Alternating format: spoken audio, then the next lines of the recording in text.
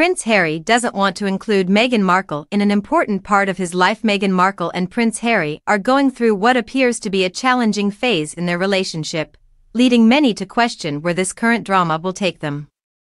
The summer months were anything but romantic for the Duke and Duchess of Sussex, as the couple reportedly spent their time apart to focus on their individual careers and well-being.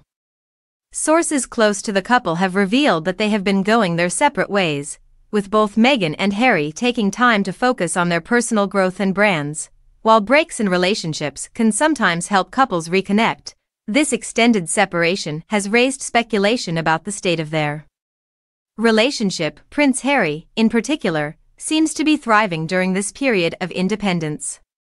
He embarked on a solo trip to Africa, visiting multiple countries, including Lesotho, to continue his charity work. The trip drew attention, with some observers surprised that Meghan Markle was noticeably absent from such an important part of his life.